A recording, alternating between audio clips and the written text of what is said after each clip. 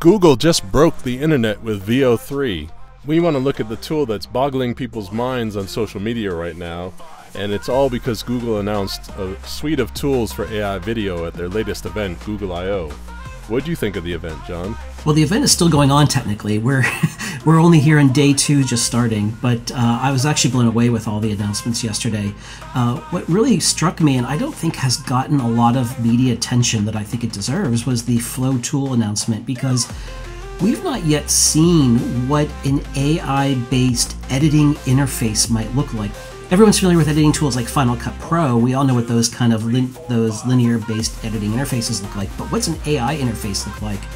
And this is the first time we've seen that, and it is spectacular. It looks amazing. I think there's going to be a real revolution in editing and editing interfaces, and this is just the beginning of it. Definitely. They've changed the game in a lot of ways, and I think we wanted to start off by looking at their demo videos, because their demo videos are really showing off what the capabilities are for this new groundbreaking VO3 tool. I'm John Rogers. And I'm Kai Turner. Number one. This ocean, it's a force, a wild, untamed might. And just looking at them, I thought the lip sync is fantastic. I mean, they're doing sound effects and lip sync audio all in one, and we've never seen anything like this before. The microfilm is in your ticket.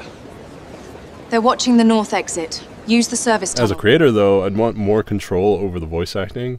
So I wonder if they'll eventually let you capture voice performances to include in the generation. The AI is multimodal, so I think you should be able to. The kids' animation was super impressive as well. There's the potential for that category really gets my mind going. They left behind a ball today. It bounced higher than I can jump. What manner of magic is that? And the built-in sound effects are great, but again, as a creator, I wonder how easy it would be to adjust the levels, because sometimes the effects are just too pronounced for the scene. But overall, I think there's no doubt that Google has really raised the bar here on the state of the art. And if it wasn't for the $250 a month price tag, I think their competitors would have to shut down. Bold statement there, Kai. I agree. Where were you on the night of the bubble bath? You know, what's interesting is that the live-action human actors now really have taken a step forward of overcoming the uncanny valley. Now, we're not there yet, but it is definitely a step forward in that direction. And really what stood out to me was less sort of the human characters in Uncanny Valley and more about the audio and the voice overlays.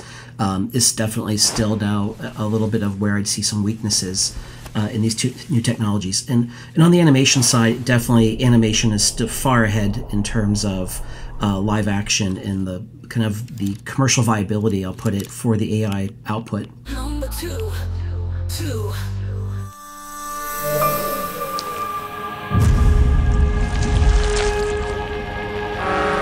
For our next film, we start to look at the films that were featured in the Google I/O event. And this one is called Dear Stranger by Junie Lau. And this is an abstract and surreal piece that plays like a kind of dreamscape. Junie has clearly let her imagination run wild as we move from a futuristic world to the 60s to the cycle of death and rebirth. She calls this film a dream, a memory, a regret, a thank you, and a love letter. And it definitely defies being narrowly defined. I think it's the sort of imaginative piece that can only be made possible with AI. Yeah, Junie is a Chinese filmmaker actually working kind of cooperatively out of both London and Shanghai, apparently. And what I really loved about this piece is that it shows the multicultural perspective that she has of both sort of West and East coming together. And from the storytelling perspective, this is a statement about how the love of a daughter or a grandparent and a child can cross time and space and even parallel worlds in this video. And it really comes together very nicely. Now, Google intended to choose to work with 3 of the absolute top-tier names in the AI filmmaking space, and it really shows why Junie is kind of in that elite group. Hey folks, Google's VO3 is making proof of humanity harder than ever. The only way I can think to do it is to talk longer than 8 seconds continuously. So there you have it. Give us a like and subscribe. Number three.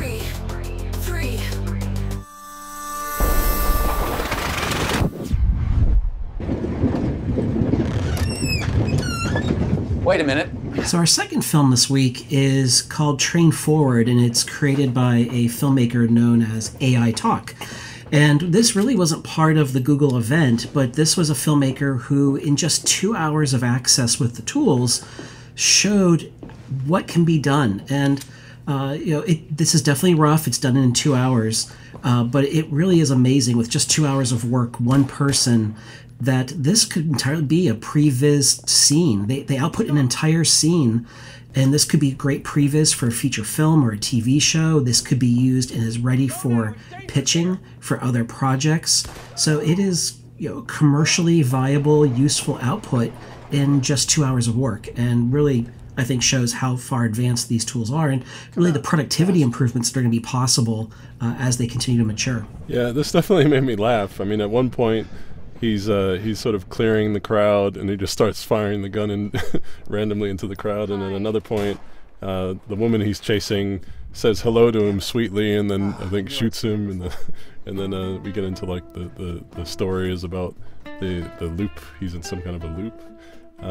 But yeah, like you said, it's a great proof of concept, and for something like this to be done in 2 hours, you know that if more attention and planning were put into it, you could get some really great results. And I wonder, it makes me wonder if we'll get a new comedy genre of AI making weird choices and strange non sequiturs between scenes. We're closer to people prompting entire stories, because that's also the question of when can you just type in, I want to see a story about a gunfight on a train, but we're clearly not there yet, but we're getting closer every day. Number four.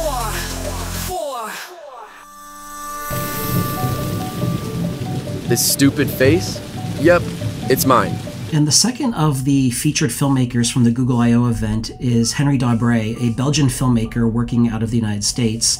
And his film is entitled Electric Pink. Now, this is a personal narrative about his own inner kind of struggle between his doubts about being a filmmaker, about it being creative, about kind of darkness and then lightness, and kind of being in these two polarized ends of the world. But Henry's done something really just beautiful here. He's playing with aspect ratios, so when he's in sort of his inner demon world, we're into like a really widescreen, cinematic 2:3:5 aspect ratio. Then when we're in his real world, we're into a more normal kind of cinematic, widescreen aspect ratio. So he's playing with those aspects. I find personal narratives to be incredibly hard. I've made a few personal narrative films in the past, and to really be effective at it, you have to be kind of honest and put yourself out there, something I was never personally comfortable with.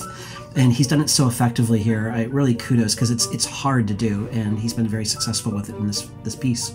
Yeah, Henry just goes from strength to strength in his productions. We've seen him developing this anime superhero character, but yeah, using it to tell this meta-narrative about creativity and passing that spark of inspiration to future generations is as you've said, it's really, really impressive what he's done here. Google was smart to give him free rein and an open brief on this. Henry's a safe pair of hands, and hopefully he's a step closer to building out that full feature or that series for this character. Number five.